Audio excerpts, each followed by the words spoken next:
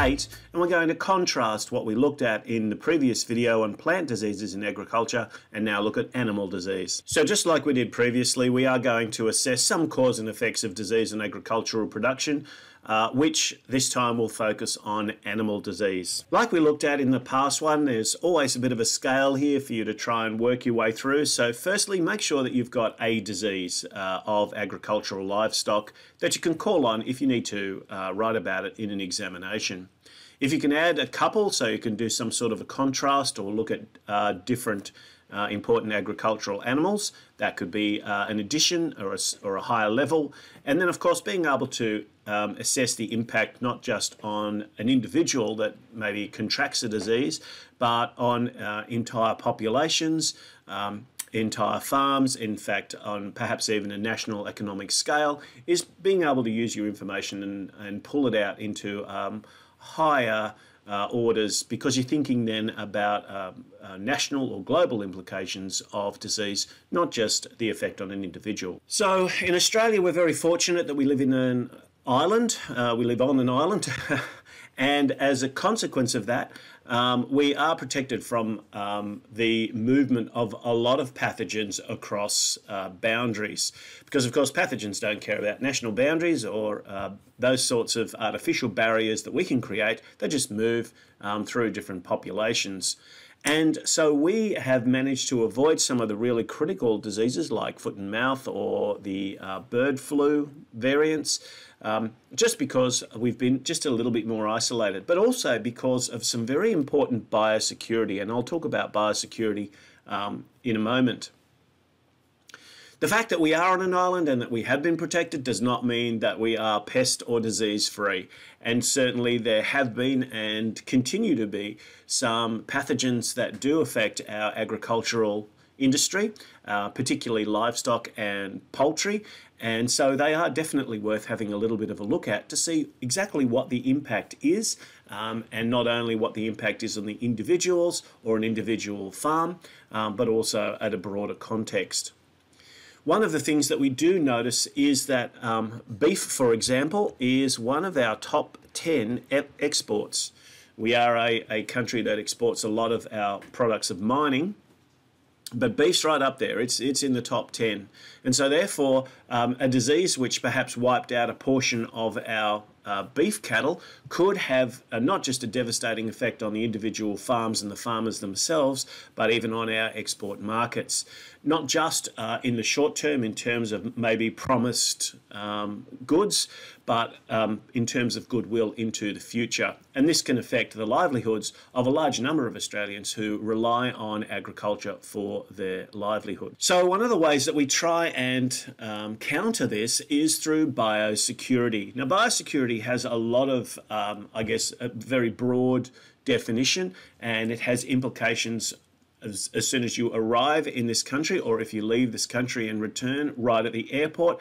There are quarantine measures in place to identify any type of foodstuffs that you may be bringing in from other states as well as other countries, and to make sure that you declare all of those things in order to try and maintain our very good record that we do have in this area of disease, of infectious disease in particular. But it's also important for farmers to ensure that they are conscious of and maintain standards in relation to disinfection, particularly if there is an identified infectious disease amongst their livestock. That may also involve signage. Usually the signage will be prominent, especially if the outbreak is one that could potentially affect other farms in the region.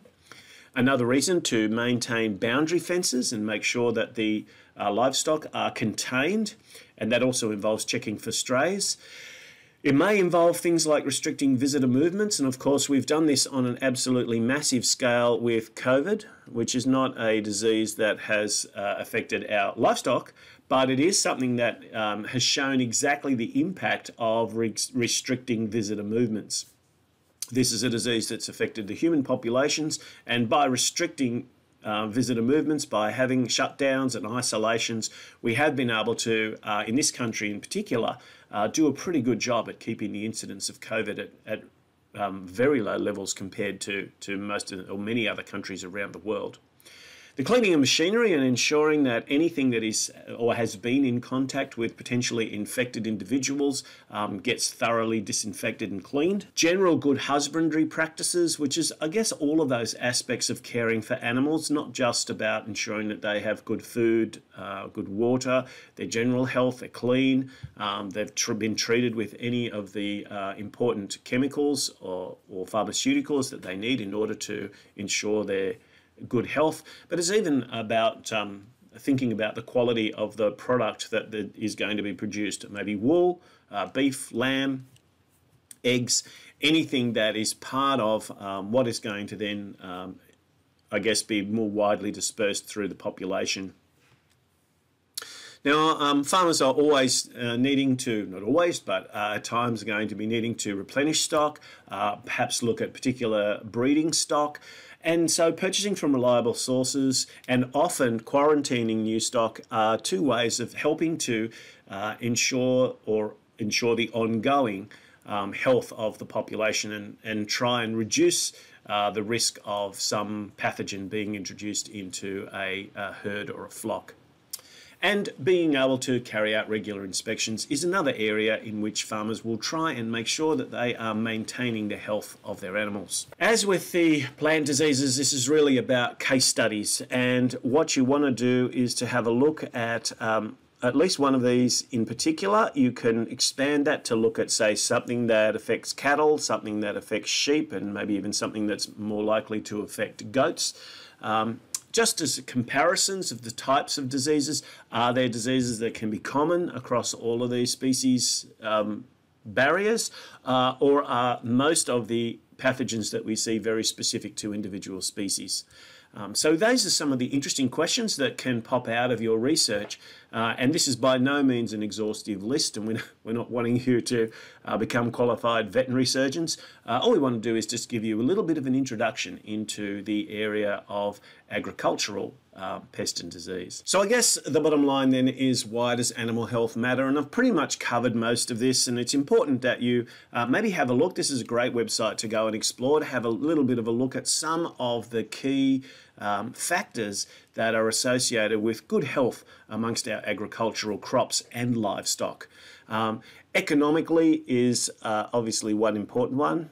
Economics are part of not just how a family survives, but it's also one of the things that drives our economy. It's very important that the quality of the food that we have is high, so we want high quality food. And we're becoming much more aware of the individual animals themselves, so we also want, as much as possible, high quality life. You would have seen lots of information and protestation a lot of the time about cage chickens versus free range. And these are the sorts of issues that do pop up from time to time, and they do have economic implications, but they also have, I guess, animal rights implications as well. And I guess more so than anything else, stressed animals that are producing lots of chemicals that are then going to infect their muscle tissue are not going to be great for human consumption. So there's a lot of factors that go into the health of agricultural livestock and poultry, and certainly just something that we want you to have a little dip in during class. Thanks for watching.